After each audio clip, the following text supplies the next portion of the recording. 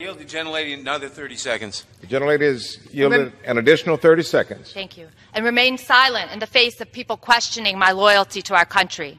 I believe that I speak clearly for all fellow Jewish veterans that this echoes of language that has been used to marginalize and persecute the Jewish people for centuries. The recent accusations of dual loyalty call into question the equal footing of Jewish members in elected office and, by extension, all Jews living in America. I'm proud to vote on this resolution in condemnation of this rhetoric. I yield my time. The gentlelady yields back. The gentleman from Georgia is recognized. Thank you, Mr. Speaker. And I would remind, I don't think my friend from New York would question my belief that what happened at Charlottesville or anywhere else was bad. I don't think he really meant that, Mr. Speaker, because I do believe it is bad, and I think what is bad is having to write this thing 7 days and having to figure this out. With that, I yield 3 minutes to the gentleman from New York, Mr. Zeldin. The gentleman from New York is recognized. Well, thank you, Mr. Speaker. Let's all be honest with each other. We are here today, right now, because of anti-Semitic rhetoric from one member of this chamber said again and again and again. We would not be on this floor right now otherwise to discuss this topic. If that member was a Republican, that member's name would be in this resolution, and this resolution would be all about condemning anti-Semitism, and it would be done so forcefully. That member in January had to apologize for talking about a hypnosis of Israel that they have over the entire world. That member had to apologize in February by saying that if you support Israel, it must be because you're bought off by Jews. That member called it an unequivocal apology, even though she filled it with equivocation. And now we're back again, this time by saying that if you support the U.S.-Israel relationship, that you must have pledged allegiance to a foreign government. Except this time that member is refusing to apologize. Even if you gave that member every benefit of the doubt that she had no idea what she was doing, why now wouldn't she be apologizing? Why would she be more emboldened to refuse an apology altogether? I apparently am giving Rep. Omar more credit than the Speaker is, because I don't believe she is naive. I believe that she knows exactly what she's doing.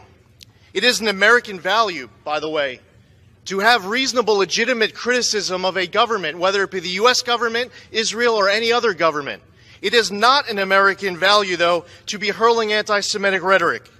Anti-Semitism must be condemned unequivocally and emphatically.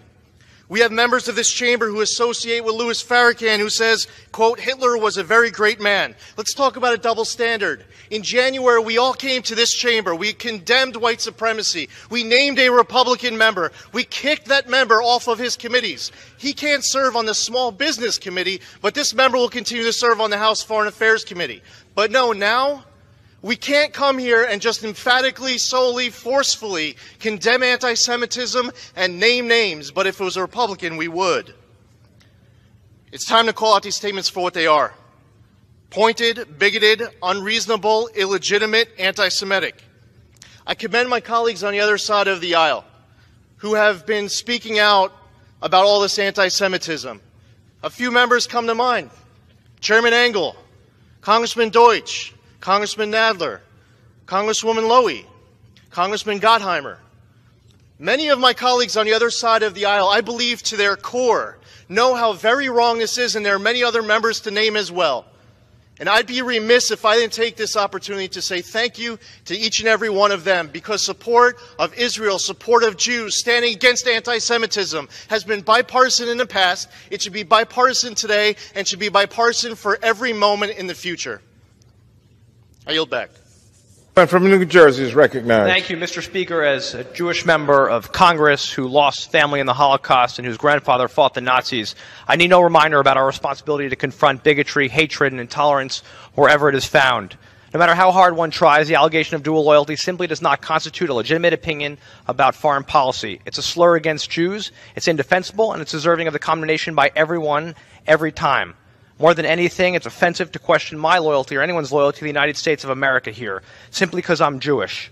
The same way it was appalling to question President John Kennedy's loyalty to the United States because he was Catholic. I'm glad that Congress is voicing its opposition to anti-Semitism and made it clear that dual loyalty smear is unacceptable. Unfortunately, it was also clear from the discussions this week and the ultimate resolution that anti-Semitism is being treated differently than other forms of bigotry and hatred. There shouldn't be an asterisk next to anti-Semitism, and I'll continue to fight it. Time has expired. Thank you. How much time do I have, Mr. Collins, have? The gentleman from New York has 4 1/4 minutes. How much time do I have? The gentleman from Georgia has 4 minutes remaining. I reserve. The gentleman reserves. The gentleman from New York, Mr. Nadler.